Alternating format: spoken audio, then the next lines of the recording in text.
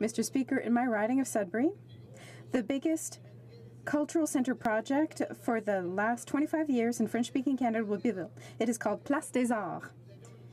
Behind it, we have a most capable and clever conductor, a great lady from the cultural sector, my friend, Ms. Paulette Gagnon. Mr. Speaker, Ms. Gagnon left us on October 13th.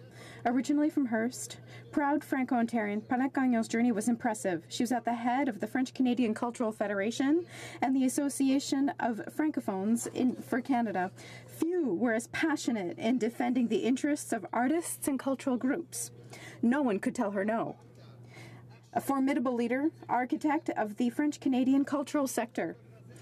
The cultural world is better equipped and structured thanks to Paulette Gagnon's work.